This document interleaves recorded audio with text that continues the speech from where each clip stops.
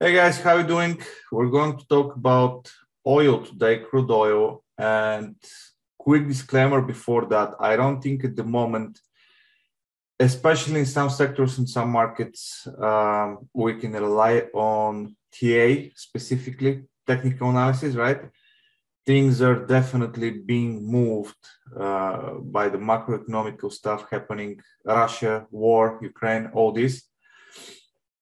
But in the very shorter term, I think we can still find some interesting opportunities based on technical analysis.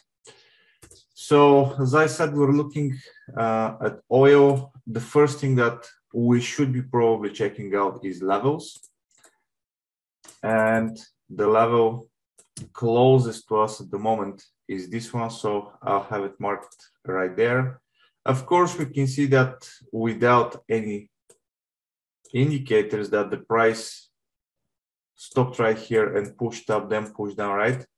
This is pretty much the zone where we see some kind of fighting.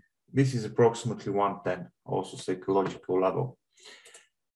Besides that, I'm not going to talk about waves. I'm not going to talk about divergences or anything. This is purely based on price action. So I have a level which is approximately inside the zone. We can, of course, extend the zone from here down to here because it's the entire thing.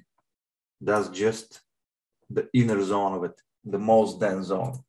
What I like about this one, the momentum that formed around these psychological levels, and this is close to 112 already.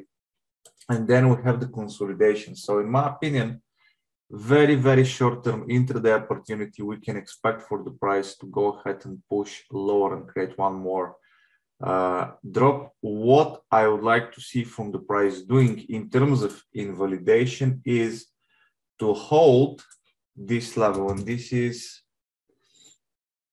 113 psychological level. All right. So let's see this one holding, because otherwise, if we get something like that without breaking the high, I'm not very confident in this anymore. It's still tradable, but then the risk reward becomes different and all that. Okay.